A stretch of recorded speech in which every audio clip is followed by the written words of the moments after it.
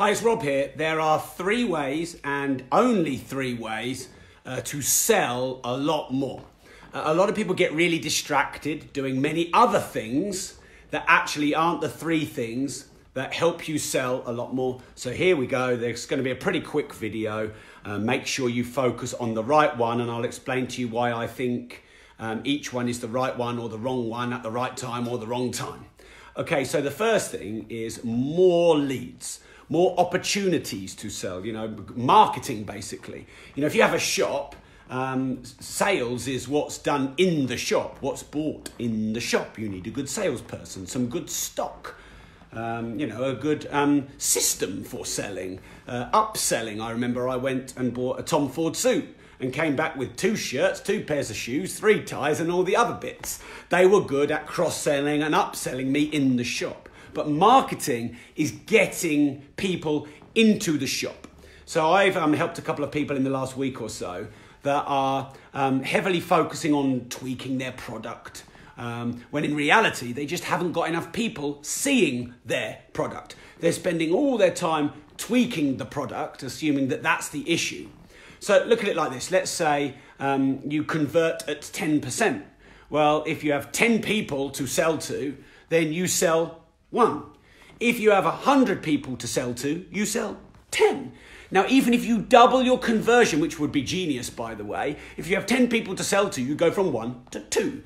But if you halve your conversion to 100, you go from 10 to 5. So you sell a lot more, even if your product or your pitch is not as good, if you go to more people. Sounds kind of obvious, but a lot of people, remember in the title I said, avoid all other distractions. Everything else is a distraction. So your branding, your brochures, your website, your vision, your values, they are often just distractions. So the first way to sell a lot more is to generate a lot more volume of interest, of leads. Marketing. I might be able to tell you a few ways to do that if I have enough time on this video. The second thing then is the conversion environment. So that's your ability to sell, or the compelling nature of the sales proposition, if you like. I don't know if you're selling one-to-one, if you're selling one-to-many through videos or public speeches, but your ability to convey a message, to move people's minds and hearts and emotions, to get them to see themselves buying, using, owning and benefiting from the product. So basically, you or your enterprise as a sales proposition. The third thing then is the quality of the product, how good the product is, the offer, the thing that you package together to make people want to buy it. That could be just the fact that it's a great time in the market and everyone wants it. It could be that you've packaged it in such a beautiful way, like Apple packaged their products. Could be that it meets a need, solves a problem. Could be that it's the best. It could be that it's the best value, the best price or the lowest price or the highest price. But it's the actual deliverables of the product. So let me go through those again, just detail them a little bit more, and then I'll let you get on your way. Okay, so the first way to sell more is to generate more business, more leads that turn into clients. So that's increasing your marketing. That is getting your product and service out to the world, maybe through social media, maybe through proven direct marketing channels like Facebook and Google pay-per-click. Or some well-timed magazine and newspaper ads to the right demographic, that kind of thing. But, often tweaking and iterating and fiddling around like a mad professor genius on your product is just a distraction. I think that the most important function of any business is marketing. Now, people could say, oh, well, it's managing the money, it's the finance, or it's the product itself. But without marketing, without interest, without leads and clients, you have no product, because if no one's using it, it doesn't exist. So it's just a hobby that costs you money. There's no money to manage if you're not generating an abundant amount of leads and of good quality. So if you're getting good leads, but the quality isn't good, you need to look at where you're marketing to make sure that you're marketing to the right demographic of the quality of leads. If you've got good quality of leads, but there's not enough, then you need to scale that up. You need to find out where your best customers who spend the most and are the happiest and the least demanding and the least expensive and stressing on your overhead. And you need to create like an ideal client demographic.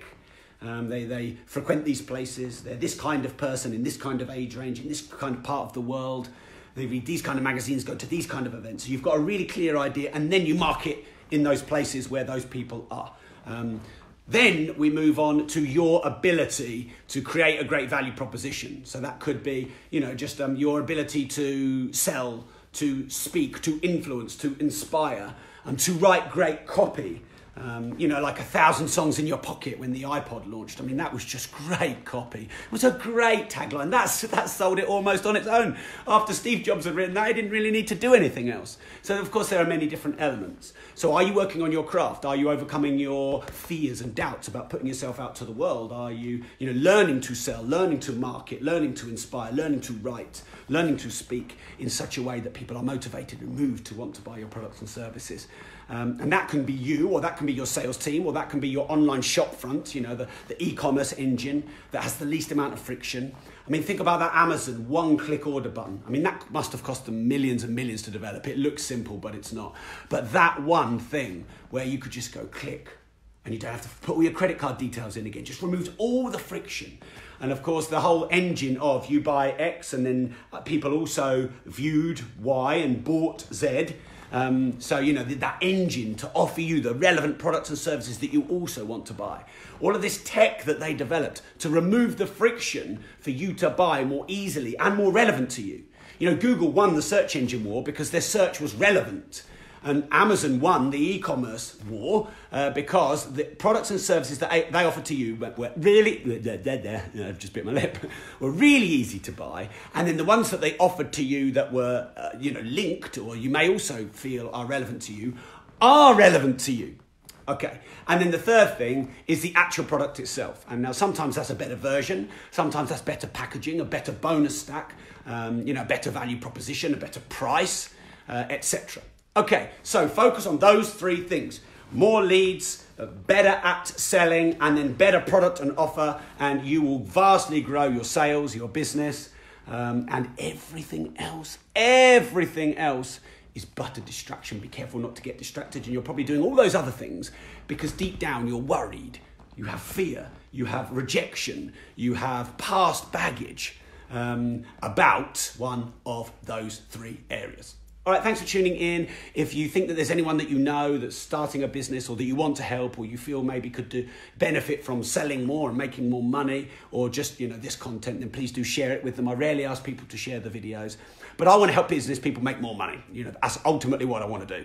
I want to help them to get freedom and choice and profit. But I want to help them drive sales so good that their biggest problem is how to manage all of that money. And I think this can help people. So let's spread the word and share the love. Thanks for tuning in. And remember, if you don't risk anything, you risk everything.